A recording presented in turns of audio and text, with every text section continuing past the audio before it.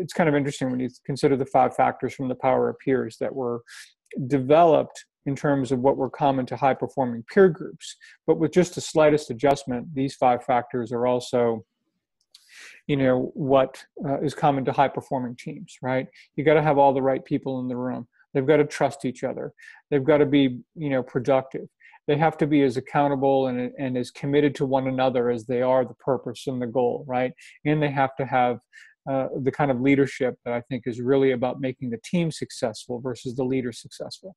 And I think when you have that in place inside of an organization, you can do a lot of really amazing things. And so, I have talked a lot about that to CEOs and other key executives in the workshops I do, where we talk about their peer group and how to make it higher performing. But then I also give them a template for running the almost exact same exercise with their teams.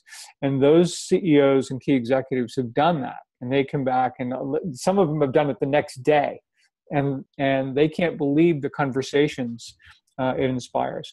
And one of the things that for all of the members of that team, what they really discover is that it's not up to the company or to the leader or anybody else in the organization to make me happy and make me productive. I have a role to play here. I have a role in terms of my personal responsibility. I have a role in terms of my commitment to my team members. And if I do those 2 things first, and I do those things really well, the team's going to be more successful. I'm going to be more successful. We're all going to be happier. We're all going to trust one another more. I mean, it's, sounds like a very obvious kind of simple formula, but shockingly, it's not as common as you might hope. Any good anecdote without divulging an identity, perhaps, but of a leader, a CEO that went and did that, and what the outcome was for them, even in the short term? Yeah. So someone had, and this was someone I believe in.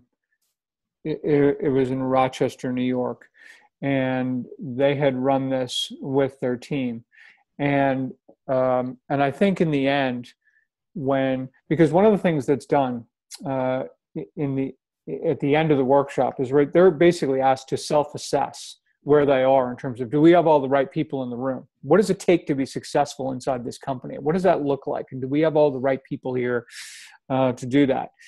Do we trust one another and work as well together as we should? Do we have the level of collegiality that we should? And if not, how can we go about fixing that?